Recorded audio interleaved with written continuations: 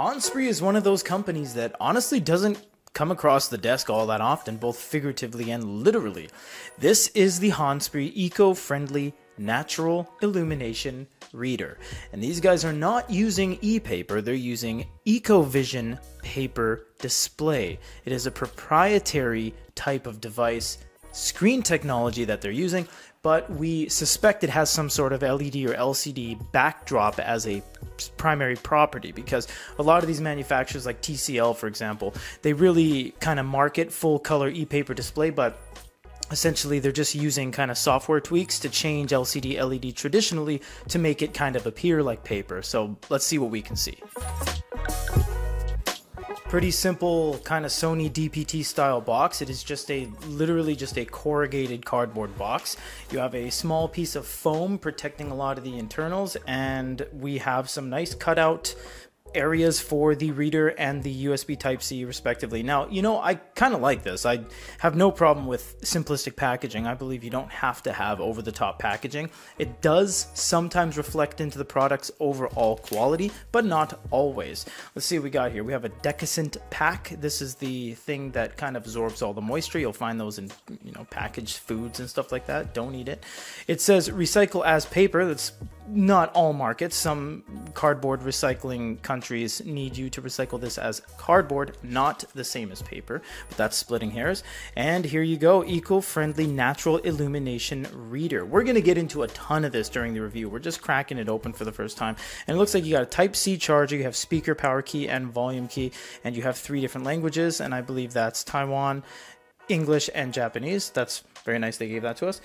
Now, the USB Type-C at the bottom. This is some of the nicest packaging that is utilizing cardboard. It doesn't feel cheap. It feels very much like a conscious choice to cut everything out in such a way. And you know, it's actually pretty sturdy, all things considered. We have a USB full to USB-C, and that's everything that comes in the box, basically. Let's see what we have for the device. There doesn't seem to be a stylus or a case or anything like that.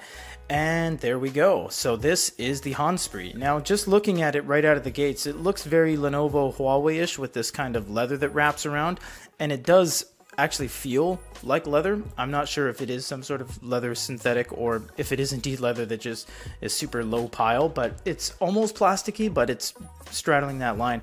And you have a mirror finish that is flush with this, and it is embossed to some degree, but it's inside there. It's not raised or anything like that. It's quite nice. Hanspree. Now, we asked a couple of our employees, and they said Han is referring to something to do with the Chinese dynasty Han, because there are many manufacturers that use this, like Hanvan and Hanwang and stuff like that. So that's neither here nor there. You have the power button, as we said. You have a speaker. This is looking really nice. I'm wondering if there is any sort of stylus compatibility whatsoever, but you know what we're going to do?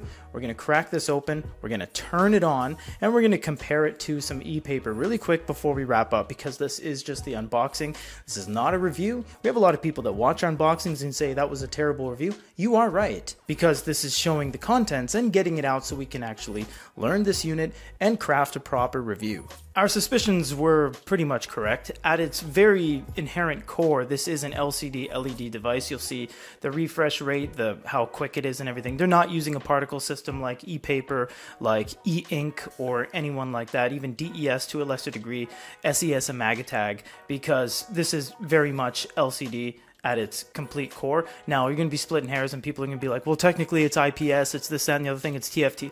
Well, what we mean is basically it's going to look like this, like a smartphone, and it's not going to look like this, like e-paper. So there's a very huge distinction between something that can refresh like that and can't refresh like that. This is very, very clearly different, and also a good way to tell if something is true e-paper or not, you turn it off. And if you turn it off and it's looking black or gray, then it's typically not e-paper. But if you turn it off and it's the exact same color as it was before, this is actually e-paper, and this will live forever. This screen will never change unless there's something in the software telling it to show a low battery life or something. This will be here forever because the physical ink particles are at the surface.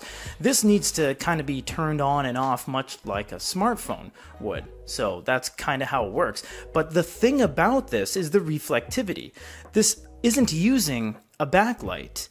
As you see here, the backlight is non-existent, and it catches natural light. So if we catch a little bit down towards my shirt here, the light is gone and the screen is gone along with it. But if we catch the light from the studio lamps, that's incredibly bright because the reflective properties allow this to thrive, much like a Hisense Q5, for example. It is a little bit on the dark side and is very angle specific. If I hold it to an extreme angle like that, it's gone. If I hold it down, it's gone. The down angle seems to be pretty bad, actually. But to the sides, it seems to be fairly good. The axis this way must be just significantly better than the axis this way because it just seems to disappear really quick. And that kind of thing you just don't get on e-paper. E-paper, even at a 1 degree, you'll see it is always able to be seen, hence the inherent selling points of e-paper. One of them is the viewing angle. Now, I must say, without a backlight, this is performing extremely well. You can see that we do have studio lights on that kind of break up all the shadows, and this thing is just, it's pretty nice, honestly. And if you put your hand in front of it, you'll see it disappears. It is not using a backlight. If it was using a backlight, you would still be able to see what is beneath my hand. But it needs that light to create an image, basically, at its... We're going to get into the science behind it, but technically speaking, that is how it works. The full review is going to be a lot more methodical and planned out when it comes to what the science is behind the EcoVision display, how it's different than LCD, and how it is different than traditional e-paper as well. Stay tuned for the full review.